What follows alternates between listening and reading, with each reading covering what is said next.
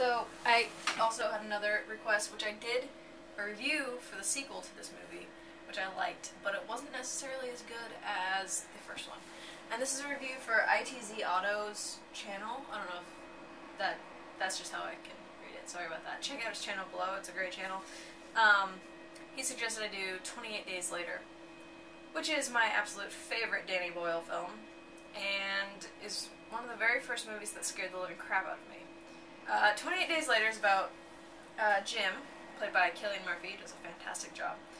Jim, who wakes up, much like Walking Dead, which I think this is where they got their idea, because I don't remember, I think Walking Dead came out after this, I don't know. But Jim wakes up out of a coma in a hospital to find that it's in ruins.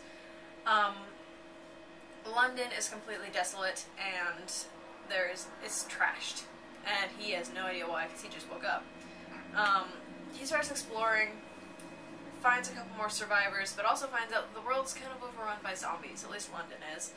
And he meets up with a group of survivors, namely Selena, who is, I don't remember her name, Naomi Harris, I believe, right? She's in Pirates of the Caribbean as Tia Dalma, but she does a fantastic job in this. As Selena, who's a badass, who's got a machete, and who's mostly silent and heartless, cutthroat. Or at least you think that. And then they also meet up with the father-daughter, Frank and Hannah. Frank, played by Brendan Gleeson. I do not remember who plays Hannah. I don't think she's been in anything since this, but she did a great job. And then they start trying to get to this army base where everything's fine, there's no infection, whatever. Christopher Eccleston, or the Ninth Doctor, is in it as Sergeant Henry, I forget his last name, because no one cares. But anyway, yeah, it's mostly their journey. Throughout the entire movie is their journey trying to get to this army base, but also trying to survive this crazy post-apocalypticness. That's great. I love post-apocalyptic movies. 28 Days Later is really, really, really amazing. It's kind of indie. It's shot on 16mm, I believe, is what they shot it on. The last scene was shot in HD film, but the rest of it was 16mm, that's why the Blu-ray looks like crap. Get the DVD. But yeah, it's brilliant. The score is absolutely fantastic. Danny Boyle did himself with this movie. I swear to God, this is his best thing he's ever done. And I heard he might go on to make 28 Months Later. Hopefully he does, because I would watch it. Alex Garland, I think this might have been his first screenplay. I don't know. I know he went on to write Sunshine and did that with Danny Boyle as well. But 28 Days Later is one of my favorite horror movies of all time. Definitely my favorite zombie movies of all time.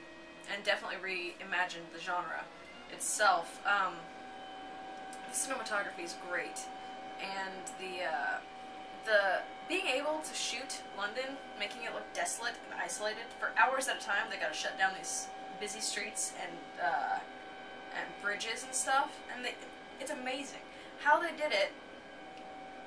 I'm not exactly clear on. I mean, there's trivia on it online, but it's just amazing to watch, just the way they did it. And it's pretty minimalist of a film. Small cast, fantastic cast, small cast, and just lots of sets, but just very, small. This review is kind of bad, but that's the best I can use to describe 28 Days Later. It's absolutely amazing, one of the best zombie movies out there. And I'd give it a 5 out of 5 or a 10 out of 10. I freaking love this movie. I love this movie. Please check out 28 Days Later. It's almost perfection. It's almost a perfect movie in my opinion. So yes, 28 Days Later is great. Comment, rate, subscribe. Go check out this guy's channel in the link below, down there. And keep suggesting movies because I'll get to them at some point or other. And yeah, thanks for watching.